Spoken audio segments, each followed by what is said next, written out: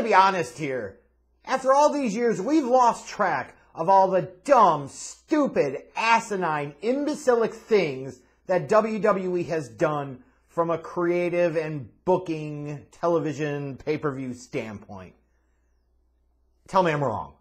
Please. Tell me I'm wrong in the comments. You know I'm not.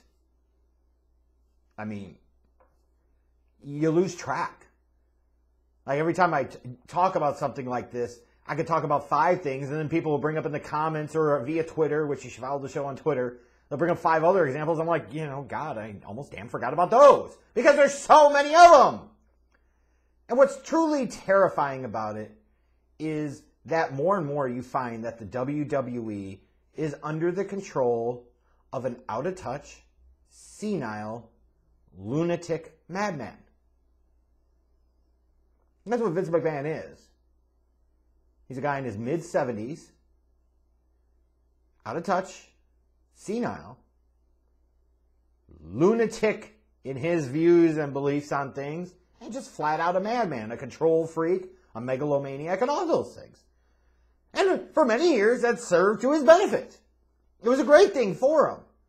But now, as you get later in his life, it becomes less and less of an asset and much, much more of a liability. If you're a football fan, you think about Vince McMahon perhaps in the same light as, let's say, an Al Davis or a Jerry Jones, that at one point in time, they did really, really great things. And they're big names in their sport for their time. But then they hang on about a decade too damn long. And they take their brands, they take their products, their teams, their organizations down in flames with them. And a notable example of this, where you talk about being at the mercy of Vince's whims and impatience and senile sensibilities, is the decision to apparently break up the Hurt business. Like, why in the hell would you do that? It's one thing if you say that you've got something really mapped out and planned out. It's one thing if you say, hey, we felt like this is the right strategy to take, and we're going to do this with it and this with it long term, and it's designed to help these other guys and put more of a single spotlight on Bobby Lashley and MVP being associated with him. You could make an argument. You could make a case if you knew that was the logic at play here. You got to be a goddamn fool and naive as shit to think that there is any plan here for any of this. This is just another one of those random whims that makes no goddamn sense, that you just do, and then you don't follow up with it, you don't really do anything with it. It wasn't designed to do anything, it was just because Vince fucking wanted to. And he doesn't have that golden Midas touch anymore, to where you could say, well, that's going to work. It usually doesn't now, which is why the fuck the hell the WWE's in the damn shape that it's in. It's like the whim of, all of a sudden, Lana's going to be sitting there and doinking Bobby Lashley. But then she's got a liquor license. But then, fuck it, it doesn't matter. Because she doesn't, because we dropped that. Like, the Aaliyah Buddy Murphy story. Like that was a thing, and then just did all this and nothing. Just dropped it. And sometimes it's called for, sometimes that makes sense. And sometimes it doesn't really matter. But this whole foolish notion of Vince just being continually able to have this type of control to the level and point where there's no checks and balances, and it's clear and obvious. You hear the stories, you could see it, it's evident. Like, you know it. It's been incredibly damaging to the product over the past 10 years, and it only gets worse as the days go by. And breaking up the Hurt business was stupid. Which brings you to the whole notion of what will be even more idiotic and ridiculous, and that comes to this match between Drew McIntyre and Bobby Lashley for the WWE Championship at WrestleMania. You just put the strap on Bobby Lashley. You just did that. Just did that. Where you have a Raw brand, a Raw show, that isn't lighting the world on fire. Both from a creative standpoint and from a rating standpoint. It's a bit of a dumpster fire. So maybe in that way it's lighting the world on fire with its toxic fumes of stinkage and suck and shit. So instead of reinforcing the new champion and going in this different direction and giving him a real chance to run with it. Now, of course, because you're Vince McMahon, you got to screw everything the fuck up. See the build-up to Bianca and Sasha. See the build-up to Roman and Edge. And now we're going to force the fucking Breakfast Club killer, who's actually the epitome of the Breakfast Club, into that damn main event.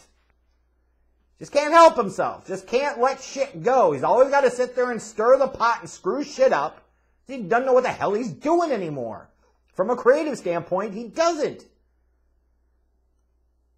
And what really frightens me about this is the thought of, like, the things that people have been talking about for weeks and months, frankly, is that, well, you're going to have Drew drop the title so that way he can win the belt at WrestleMania and get his moment in front of the fucking fans. Fuck that! This is not even just a piece to, like, hate on Drew. But shit, fuck that! Seriously. 2020 was his year. And it was a challenging time, and it's a tough spot to be in. And I don't envy him for being expected and being tasked with being the top guy on the longer show that has even more Vince control over it, so you know what type of dumpster fire that could be. And having a limited quality of opponents to throw at him, even though you try to throw everything you can behind the guy, including letting him borrow Vince's fucking sword, and all the while trying to perform and do this shit in front of absolutely zero live fans. Like, that sucks. But he's been given the opportunity. And after all of these years, all of this time, you've now made the decision and went with Bobby Lashley. To sit there and have Drew come back and win this belt so damn quickly would be stupidity of the highest fucking order. There is no logical business ramifications or rationale, or justification for putting the strap back on Drew. There just isn't. Once you go with a guy like Lashley after waiting all of these years to frickin' do so, especially when you look, there's a big difference that's obvious to everyone when it comes to Drew McIntyre and Bobby Lashley. Point being, you get a lot of Drews in that spot. You don't get a lot of frickin' Bobby Lashleys. You have to give him a run. You have to roll with it. He is a legit badass. Accomplished professional wrestler. Accomplished MMA fighter. You're not rolling in it with these types of guys. Bobby Lashley looks and feels like a star. He looks and feels and acts like a main event, a big deal. Something that you were desperately, by the way, WWE, significantly lacking. Some by your own design, and unfortunately now to the point of due in part to your own sheer incompetence. There is absolutely no justification or reason for having Drew McIntyre win that WrestleMania match against Bobby Lashley and getting that title back. There's none. Because then the whole crap you did with The Miz was a gigantic waste of time.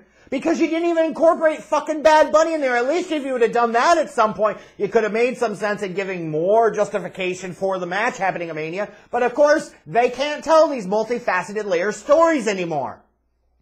Bobby Lashley's that dude. He's that dude now. And as part of that, you've got to validate him. And you validate him by giving him a lengthy run, at least through the summer, with your World Championship. And especially if you have the numbskull-ass idea to take the Universal Championship off of our head of the table, the Tribal Chief, Roman Reigns, because you want to put it on Edge, which is the whole reason you put that fucking Keebler elf into the damn match anyways, is so that way Edge could pin Daniel Bryan, then you've already got one title change. There is no need for two. Furthermore, you could certainly argue, when you look at the two major top guys, the world champions for each brand, there is absolutely no reason to take the strap off of either damn one of them. What do you gain by putting the belt back on Drew? What new stories can you tell? What interesting twist or flip or angle can you take on this? If you could make an argument that by doing this and having Drew win, it's going to create a whole different type of Drew McIntyre character and it sets you up for all types of different stories and so forth, again, then that's a different conversation to have.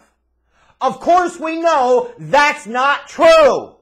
And don't be the ding-dong that says, well, you know, oh, they could. You gotta give them the time to let its story play out. Ding-dong, dumb dicks, WWE has done nothing to earn that benefit of the doubt. Why in the hell would you extend it to them here and now in 2021?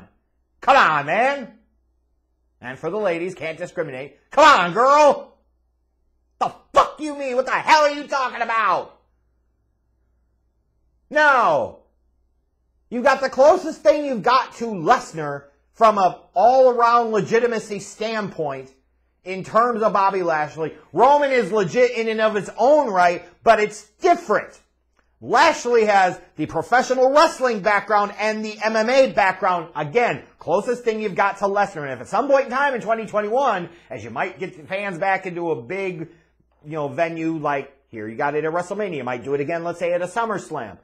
Like, why in the hell would you not want to have Lashley as a champ face Brock Lesnar at some point in damn time? We've already been there with Drew. He had that moment. That's over. You've got several stories over several months that you could try and tell with Bobby Lashley as a champion. It is stupid. I'm not trying to brag or hate on Drew. It's just the reality. You put this title back on Drew McIntyre, there will be backlash and not positive backlash. Not the type of thing that you could spin into a win or a benefit for you. You're just going to risk pissing a bunch of fucking fans off. And you're going to risk alienating fans of Drew or people that might be on the fence. They're going to go on the other side. They're going to be like, well, of course they had to fucking serve up Drew. He's the chosen one. And now you got to give him his moment in front of 25,000 fans and none of that shit will fucking matter. It's horse crap. That's what it is. Once you went there, you have to go there. If you sit there and you have him drop the strap at Mania, and even then if you have him win it back a month or two later, all you've done is wasted everybody's fucking time. And haven't the fans had enough of their time wasted? And frankly, a lot of the wrestlers had enough of their time wasted over the years? No. You need to go with this. You need to run with this. Imagine the logic or logistics of trying to justify, and I was huge on Kofi Mania a couple years ago because of what it represented. Thought, at this point in time, everybody in this fucking company could be a champion anyway. Why shouldn't Kofi get a run? And you guys gave him almost a half-year run. If he can get almost a half-year run, then why the hell shouldn't Lashley get at least the same? It makes no damn sense whatsoever. Who's more interesting as a champ? A babyface or heel Drew McIntyre? Or fucking Bobby Lashley? I mean, seriously. Who's the more interesting one? He's got MVP with them too. The answer is obvious. And ding dong dumb dicks. If you say Drew McIntyre wasn't the bluest of blue fucks is wrong with you. So they better not take that strap off of Bobby Lashley at WrestleMania. Because you know what, if they do, you know what I'm going to be about. I'm going to do what's right. I'm going to do what will change absolutely nothing about the fact. I will come to YouTube, and I will bitch and piss and moan and rant about it in my review of Night 1 of WrestleMania. And then I will take to Twitter as well, and significantly voice my displeasure and join with millions of others in doing the same damn thing. That's right, it's serious. But seriously. WWE, don't do the stupid thing. There is only one right course of action here. Bobby Lashley must retain at WrestleMania, period.